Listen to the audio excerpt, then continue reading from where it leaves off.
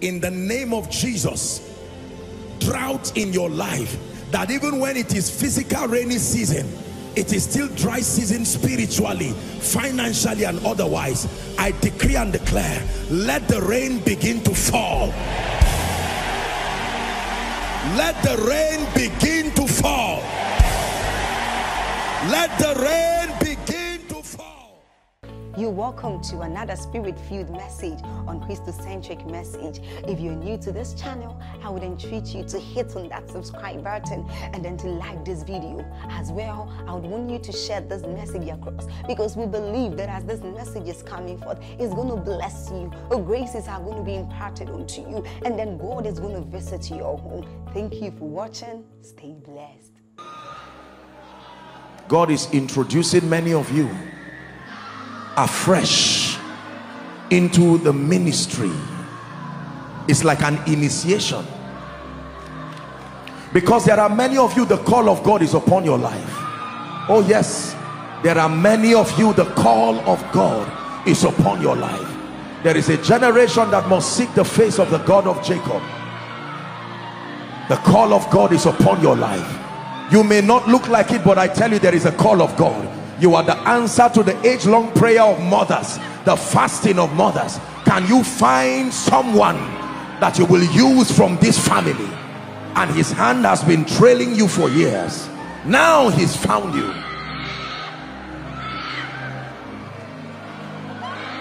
And for those of you watching and following, this is not some Pentecostal jamboree. This is the Spirit of the living God stirring up a move.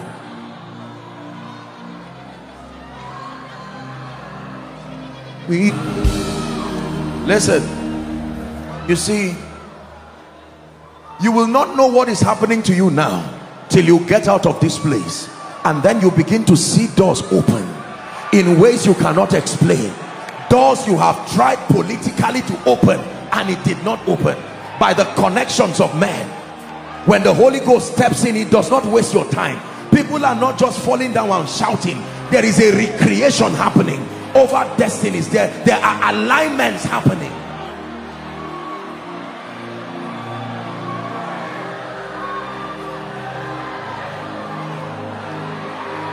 Perhaps some of you are in ministry here.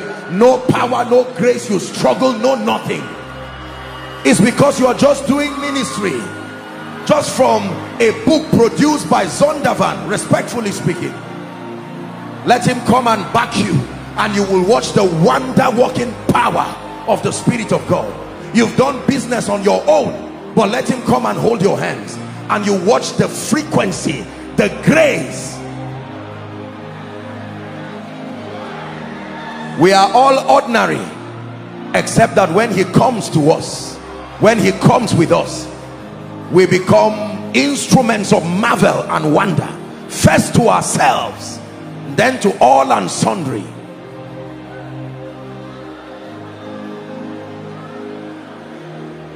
Please be seated if you can. Just help those under the anointing. Don't worry.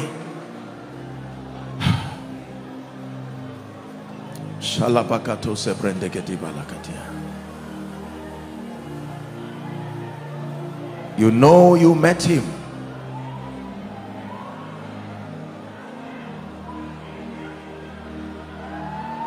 Oppressions just living just like that. Yokes that cannot stand his presence just living just like that. Covenants, ordinances, speakings that men have vowed that provided you are from this lineage, you cannot rise. Who shall declare a thing and it shall come to pass when the Lord himself has not said so?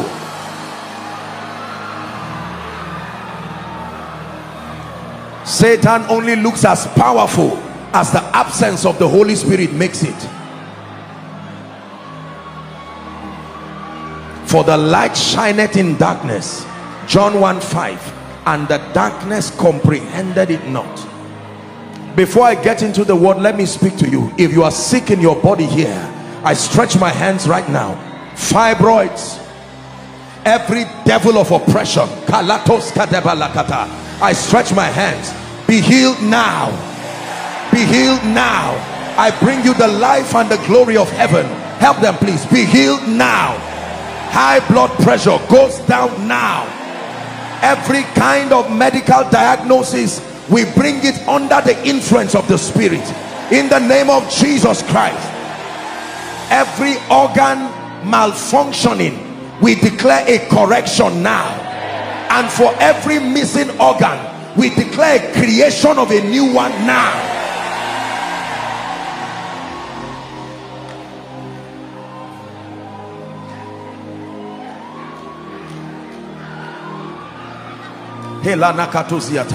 Pain around the limbs, be healed right now.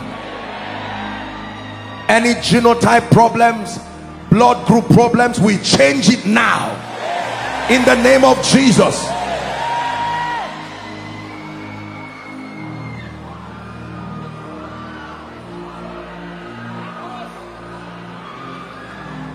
And any altar that has refused to let you go, no matter how long, in the name of Jesus, we scatter those altars.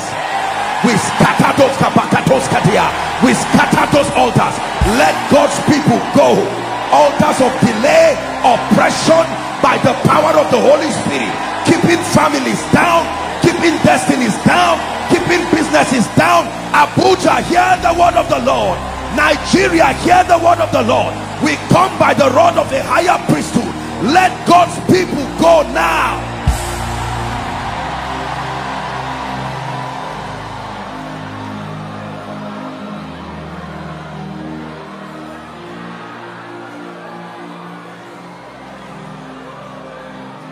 Every gate that will not open for you, we not only open it, we scatter it so that your children can pass.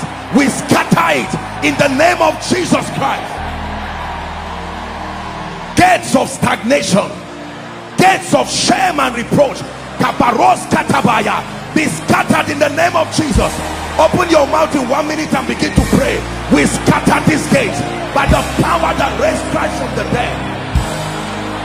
We come by the agency of the Spirit and we make declarations of power.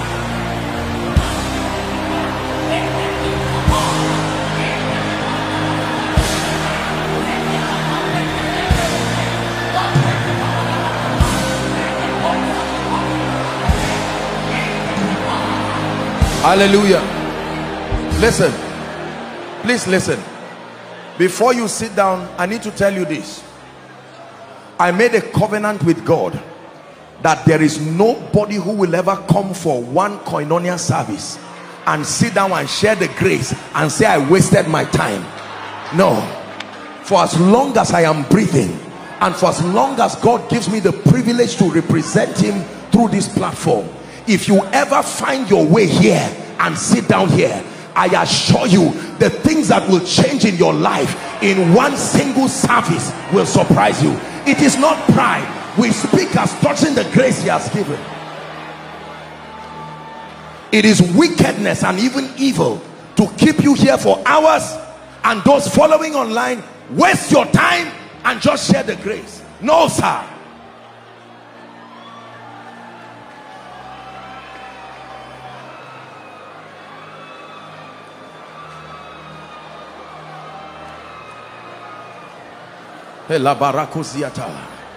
It shall come to pass in the last days that the mountain of the Lord's house shall be exalted, lifted above all the mountains and other hills, and nations shall flow to it. They will say to one another, come, let us go to the mount of the Lord, the house of Jacob. He will teach us his ways, the Bible says. We have not only come to learn, we have come to experience. Please be seated if you can again. Let's see how far the Lord can help us tonight. Anyone under the anointing close to you whilst I teach, whether you're an usher or not, just help them.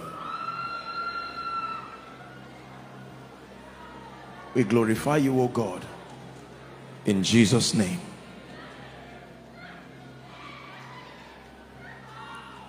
Let's spend a few minutes teaching the word and then we'll pray. We are a people who embrace the ministry of the Holy Spirit in his entirety. but we are also a people who have profound honor and value for the word of God. Acts chapter 20 and verse 32. Acts 20:32. And now, brethren, I commend you to God and to the word of his grace, the Bible says, which is able to, number one, build you up. It is only the word of God that is able to build men. Number two, to give you an inheritance among them that are sanctified. The Bible says, and that from a child thou hast known the holy scripture, which is able to make you wise even unto salvation. Hallelujah. When we invest time learning the word, we are learning the modus operandi of the kingdom. We are allowing the mind of Christ. Philippians chapter 2 and verse 5. It says, let this mind be in you. Permit this mind, this thinking, this ideology to be in you, which was also in Christ Jesus. The word of God gives us enlightenment, spiritual illumination, access to light. And John 1:5 says, the light shineth in darkness, and the darkness comprehended it not. He said that was the true light that lighted every man. Hallelujah. He came to bear witness to the light. John 1 verse 6. There was a man, the Bible says, sent from God, whose name was John. Next verse says, the same came for a witness, to bear witness of the light, that all men through his witness might believe. Verse 8, it says he was not that light. He was only sent to bear witness of that light. 9 says, that was the true light, Jesus, by the ministry of the Holy Spirit, the light that lighted every man. His ministry is for every man, not just church people, every man. Are we blessed? Now, let me just give a little theological background. Theologically speaking, there are certain words, you've heard me say it again, that there are certain words that even though used in the Christian faith, are not found verbatim in scripture. There are a number of them. We use them as a lingua franca among believers, but then these are not words that are captured in scripture. One of it is the word rapture. You will not find any word rapture in scripture. Are we together? But then we know that there is an event that we call rapture. Praise the name of the Lord. Another word is Trinity. You never find, oh, by the way, let's bless our Zaria family. They are following right now. Let's give them a big God bless you. Hallelujah. Praise the name of the Lord. So the word Trinity, because before I begin to talk about the Holy Spirit, I need to clear the air over an issue that has remained for very long in the body of Christ. The confusion as to the triune nature of God. It's been a confusion among believers, among Bible scholars. There have been different schools of thought as to the triune nature of God. The Bible says, hear, O Israel, the Lord our God is one Lord. And so many people have used that scripture to negate the existence of divinity in a tripartite form. Are we together? It seems as though there are three gods: the Father, the Son, and the Holy Spirit. Which one do we worship? Which one do we serve? And it's brought a lot of confusion. So when we teach about the ministry of the Holy Spirit, there is further confusion again if this is not cleared. And the reason is because the Holy Spirit happens to be largely invisible. And there has been no direct revelation of his form in terms of his human form. Are we together? But then let me just take 2 or 3 minutes to let you know that the concept of the triune nature of God is a fact. The Bible does tell us that even though God is the God of the universe, his operation is tripartite: the Father, the Son, and the Holy Spirit. This is a foundational understanding to the Christian faith. If you do not believe this, something might be wrong with your conviction. Are we together now?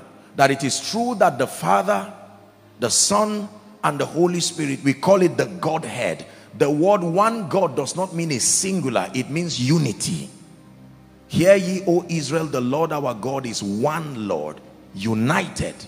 Is that true? Genesis chapter 1. Let's go to the book of the beginnings. Now, theologically speaking, every time you want to examine a body of spiritual truth, a subject, you begin your study from, there's what we call the law of first mention. So you go to scripture, and then the context with which that word was mentioned first is the context that guides you as you study that subject. Are we together? So we go to the book of beginnings, Genesis chapter 1. In the beginning, the Bible says, God created the heaven and the earth. Verse 2, it says, and the earth was without form and void. Now you would notice, let me not assume Genesis 1 verse 1 and Genesis 1 verse 2. It seems like a contrast, because according to the character of God's creation, everything he creates is good. Is that true? Now we see that God created the heavens and the earth, verse 1. And then verse 2 now says the earth was without form again. So what was God creating? The earth was without form, void, darkness was upon the face of the deep. The Hebrew expression tohu wa bohu, confusion and chaos. And then the Bible says, please go to verse 2, just keep it there, verse 2. It says, and the Spirit of God. So we see that the first dimension of the Godhead revealed in scripture was the Holy Spirit, and he was called the Spirit of God. He moved upon the face of the waters. Just for knowledge, Genesis 1 verse 2 came as a result of the judgment of Lucifer, right? Genesis 1 verse 1 and Genesis 1 verse 2 did not just happen within a short time span. Now you know that the Bible is a piece of literature, and it was written with honor to all the principles of literature, meaning that it was written largely in summary. Are we together now? You would think that it just happened again and again. There were prophets in the Bible that never met themselves. They were hundreds of years apart. But when you read them, because you are reading a summary, it looked like one just died and next week the other one started. No. Hallelujah. So Lucifer was judged. In Genesis 1 verse 1, God created the heavens and the earth. And then the gap between Genesis 1 verse 1, 1 verse 2 in theology is called the gap theory. It's an attempt to explain what happened the hundreds of years apart that would have led to this chaos and confusion. Because Genesis 1 verse 2 is not an expression of the character of God outside of the influence of another deity. The earth being dark and formless was as a result of the judgment. So what you call creation story in Genesis chapter 1 is actually a recreation story.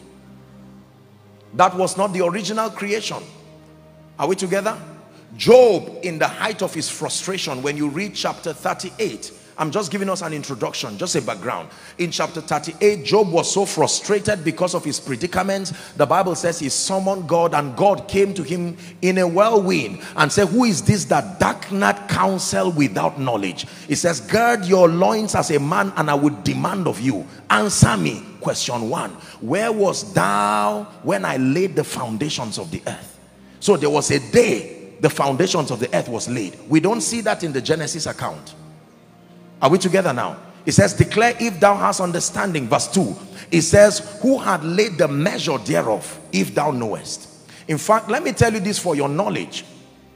I hope you realize that what we call the Garden of Eden, the garden of the Lord that we call Eden, where Adam and Eve, the east side of the Eden, was where they were kept. The first occupant, according to the revelation that scripture brings, in the Garden of Eden was Lucifer himself. Thou was in Eden, the garden of the Lord. You now see the vendetta between Lucifer and man, because Lucifer was an expression of God to the then creation. The word eternity means the formation of infinite dispensations. We are not the first of the human race. No, we are just a little above 6,000 years. Scientists show us the existence of a lot of humanoid species before us. There's nothing false about it. Adam, understand what I'm saying now. I'm teaching koinonia, and then those who are interested in learning through this platform. I know why I'm saying what I just said now. Adam is not the first man. No. Adam was the first man created in the image. There was a dispensation where Lucifer was head over them. He was a representation. What God brought man to do, there was a dispensation that Lucifer was mandated to be the revelation of God to them. And on account of that assignment, he's making angels, cherubs, were not made from dust. They were made from quantized light. Light, the depreciation of their body, but the degree to which the light upon them excels. That is the degree to which they have visited the throne room. Because every time they meet him, is a law to both human and angels that as we behold him, we are changed.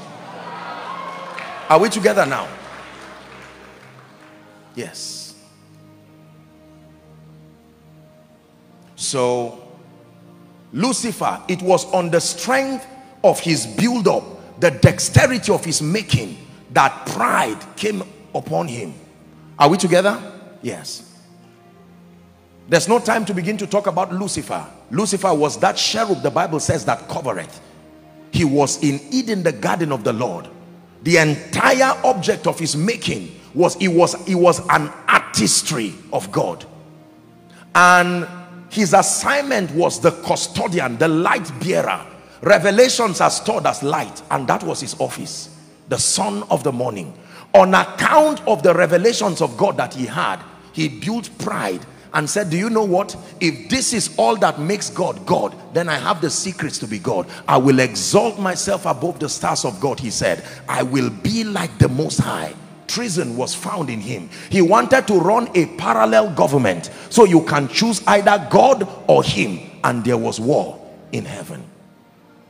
Now, don't downplay the level of Lucifer's intelligence. Even in heaven, he deceived 1/3 of the angels. Wow. What would he have told them that made 1/3 of the angels to literally leave their original estate? The Bible says, and there was judgment in heaven. Michael, the archangel. You see that they met again over the body of Moses. You again. They met. Michael said, don't waste my time. The Lord rebuke you. So now it was the judgment that came as a result of the fall of Lucifer. When you read the book of Revelations, it says, woe to the inhabitants of the earth, for Lucifer, that great dragon, has been cast into the earth. He has come with anger and fury. That's why uncontrolled anger is the most classic proof that there is a spirit manipulating you. Yes, sir. Lucifer came down to the earth with anger, and he was hovering around the face of the waters. It was the judgment of Lucifer that led to Genesis 1 verse 2. Do you understand now? So Genesis 1 verse 3 is God now bringing light. What light? This was not sunlight. I hope you know. Sunlight was created in day 4. This was the light, that the life-giving factor of creation. He withdrew it in the judgment of Lucifer. And so now God said, light be. That's the original Hebrew rendition. Light be, and there was light. And then he began to create everything, and he saw that it was good, and so on and so forth. And then when we get to Genesis chapter 1 verse 26, this is the first classic expression that proves the triune nature of God. And God said, let us. Let us. So this was a parliament. There was a meeting going on. Not let me, let us. But this does not automatically tell you whether there are 3. There could be 10. Let us. So how do we know that it is the Father, the Son, and the Holy Spirit? Are we learning? Next scripture very quickly. Matthew chapter 3, please, from verse 14. This is the baptism of Jesus. Now look up, please. A little background again about Jesus. I hope you know that Jesus came to the earth for many reasons. Principally to be a mediator, to bring many sons into glory. Are we together? He came as an expression of the love of the Father. This was revealed through his substitutionary sacrifice, to the end that whosoever believes in him, that report might receive the life of God in the flesh, to show us that it was possible to live a victorious life. The third reason why he came was to become a marking script, a correction over our perceptions about God. Because until Jesus came, there were many things about God that people did not know. They did not have the rich opportunity to enjoy the ministry of the Holy Spirit to the degree to which we enjoy. He would come upon them and then go away. He did not have a permanent residence within them. So they credited all kinds of things to God.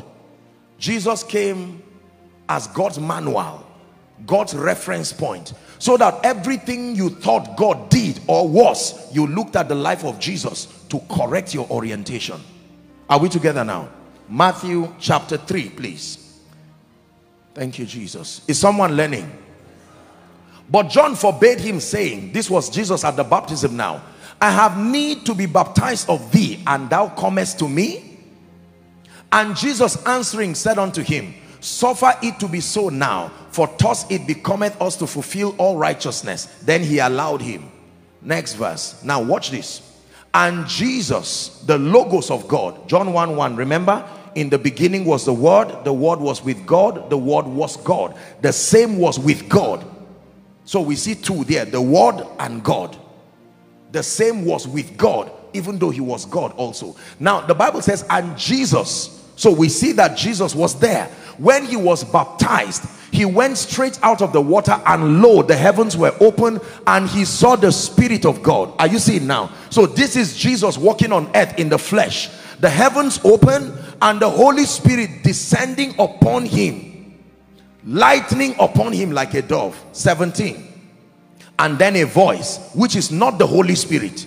This is Jesus on earth. This is the Holy Spirit coming, and another third voice from heaven saying, this is my beloved Son. Whoever calls him Father, what should be his name? Whoever calls Jesus Son must be.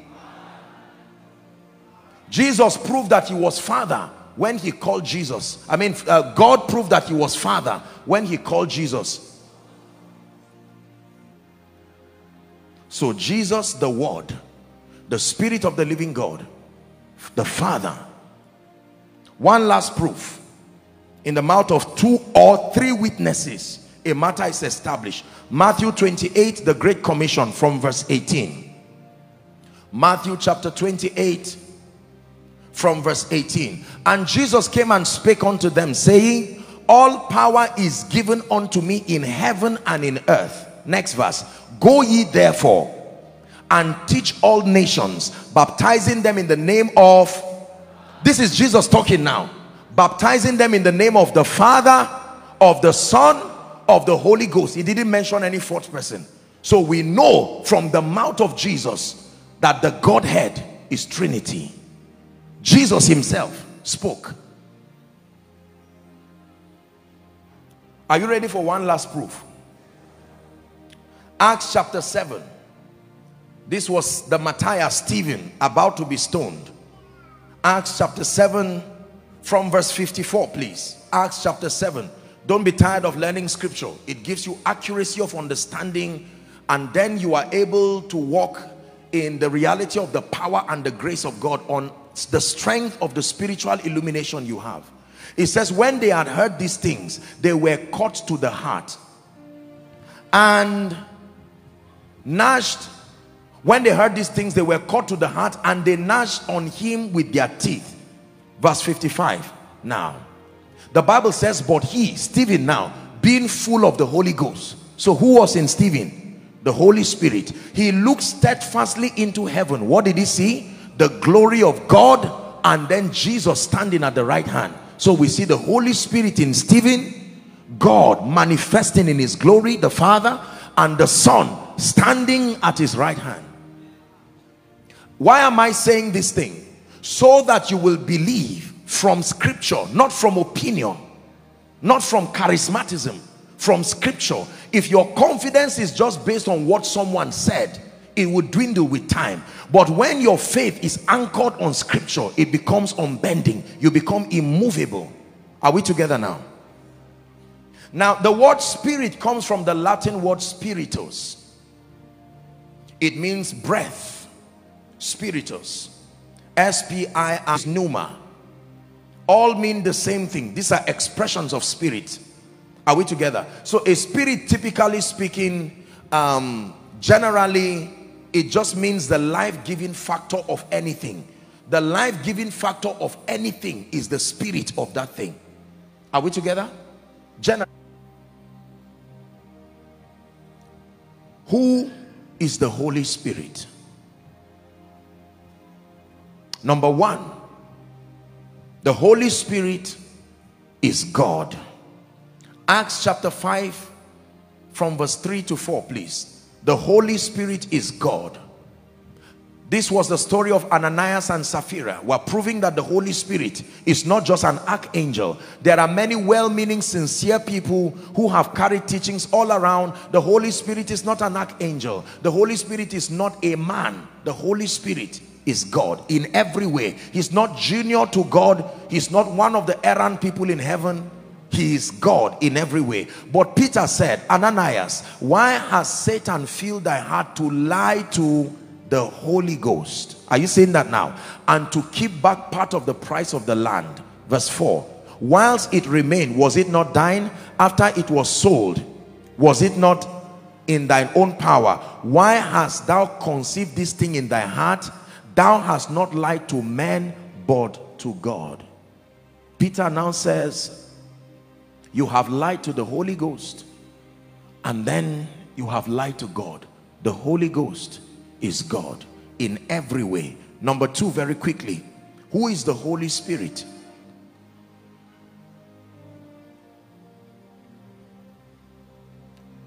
The Holy Spirit is the manifestation of the presence and the power of God. The Holy Spirit is the manifestation of the presence and the power of God. He is not just the manifestation, he is the revealer of the presence and the power of God. The Holy Spirit, Benny Hinn calls him the unlimited presence of Jesus. How true, based on scripture. He gives omnipotence to the presence of. He could only be in one location at a time. But now the Holy Spirit has come to multiply the influence of Jesus across the earth. He is the continuation of the ministry of Jesus. But now not just localized to one man. He can be everywhere at the same time. So the Holy Spirit is a revealer. He is also the manifestation of the presence of God. Are we learning? This is very, very important.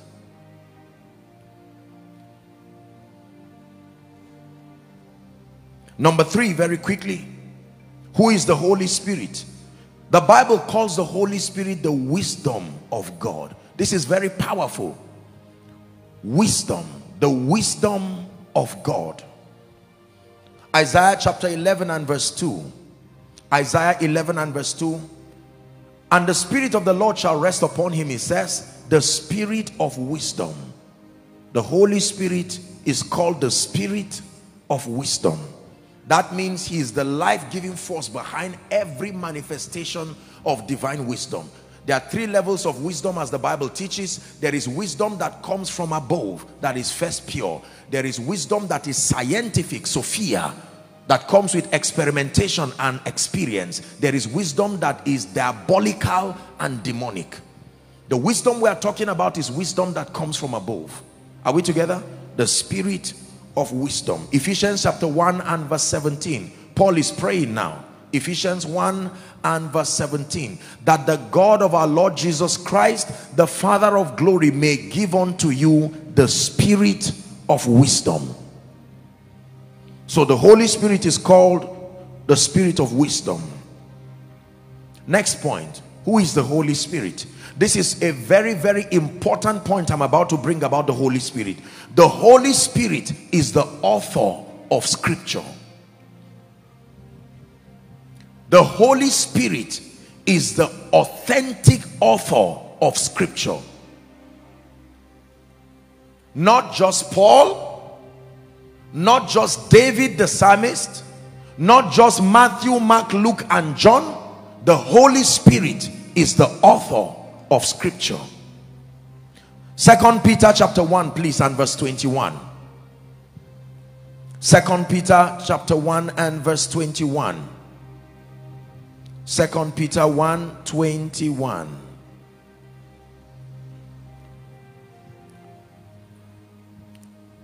Hallelujah.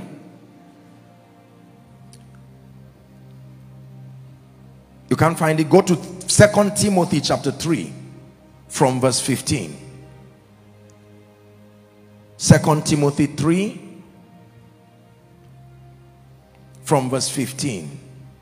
And that from a child thou hast known the Holy Scripture, which is able to make thee wise unto salvation. Listen carefully. Through faith which is in Jesus Christ. Next verse. It says all Scripture. How many? All Scripture. Old Testament, the Gospel, Acts of the Apostles, the epistles, Revelation. All Scripture is given by inspiration of God. By inspiration of God.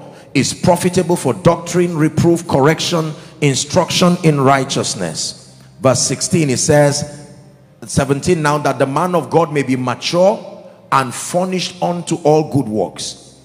I don't know why they didn't find 2 Peter. It's a mistake from me. It says holy men wrote as they were inspired of the Spirit. So holy men only did the writing. The author was God. How many of you have seen people who translate the messages of others into books? The translators cannot say the book is their own. Is that true? The original person, thank you. 2 Peter 1:21. For prophecy came not in the old time by the will of man, but holy men spake as they were moved by the Holy Ghost. If you help me transcribe my thoughts into a book, you will be rewarded for your intelligence, but the creativity and the intellectual property remains my own. Is that true? So who really is the author of Scripture? No, it can't be Peter. It can't be John. They were moved by the Holy Spirit. Why is this important? Because if you ignore the Holy Spirit in an attempt to learn Scripture, you will end up in error. Listen carefully. The source of error, the real source of error, is to just be scientific about the Bible and ignore the person of the Holy Spirit. Inasmuch as the Bible is truly an archaeological book, a historical book, a piece of literature, but it is empowered with mysteries that only the author can unravel. If the Holy Spirit does not assist you in opening Scripture, then you find out that you'll be reading history, you'll be reading archaeology, you'll be reading literature, poetry, and not have the requisite level of edification that comes with this. This book is both closed and sealed. You can open it, but only the Holy Spirit can unlock the seals. Are we together? The Holy Spirit is the author of Scripture. That means the next time you open your Bible to study, the publishers of this book were not the authors of the book. They only made it available to us. Holy Spirit, you are the author of Scripture. Open my eyes, and you will be surprised at the things that you will see. It says, open down my eyes that I may behold wondrous things from out of thy law. Is God blessing us? The Holy Spirit is the author of Scripture. Now, the Holy Spirit was revealed in the Old Testament, like we know. He came upon great men and women to do exploits. But the character of his manifestation, listen carefully, you would notice that there was hardly a description of deep intimacy and fellowship with the Holy Spirit. In fact, the person who came closest as far as relationship with the Holy Spirit is concerned was David, the man David. Cast me not away from your presence, he said. Take not your spirit from me. Are we together? But generally speaking, the Holy Spirit would come upon men in the Old Testament, prophets, priests, kings, and then he would perform something supernatural through them and return back. So they knew his power, but they did not have the opportunity to know and learn the Holy Spirit in a very intimate way. They experienced the power of the Holy Spirit, but they did not have the privilege of what we call today koinonia, the fellowship of the Spirit. Hallelujah. Are we still together? Christianity becomes a religion if and when the ministry of the Holy Spirit is ignored. It is the presence and the ministry of the Holy Spirit in this faith walk that gives excitement to this adventure. He is responsible for the exploits that men and women command in this kingdom. Write this down, please. It was the Holy Spirit who birthed the church. Romans chapter 8 and verse 15. You also find that in Acts chapter 2 from verse 1. The Holy Spirit was the one who birthed the church. The Bible says, for ye have not received the spirit of bondage again to fear, but you have received the spirit of adoption, whereby as a family we can now cry, Abba, Father. He brought us into this family. Acts chapter 2 and verse 1, when you read, the Bible says, when the day of Pentecost was fully come, they were gathered together in one accord. Suddenly, verse 2, there came a sound from heaven as of a rushing mighty wind. It filled the house where they were sitting. There appeared unto them cloven tongues as of fire, and it came and sat on each of them. Verse 4, the Bible says, and they were filled with the Holy Ghost. So the Holy Ghost birthed the church, and if the church ignores him today, then we'll become something else aside the church. Are we together? We must bring back to our consciousness the person and the ministry of the Holy Spirit beyond religion, beyond the fivefold. Let me tell you this: the Holy Spirit is not a privilege of men and women of God in the gospel. No, the Holy Spirit is for everyone. He's not just for pastors, apostles, prophet, believer, and unbeliever, and creation. Generally speaking, it's more than just the salvation experience, as you'll be learning shortly. Are we together? Praise the name of the Lord. Because for many people, the moment you begin to talk of the ministry of the Holy Spirit, here's what they tell you: I'm not called into ministry. Just leave me. I'm a businessman. I will keep giving you money while you keep knowing him, and go and do your crusade there. Show us the ancient path. Will you lead us along? We want to follow the ways of Jesus. We want to enter your rest. Will you show us the ancient path? Will you lead us along eternal highway? We want to follow the footsteps of Jesus. We want to enter.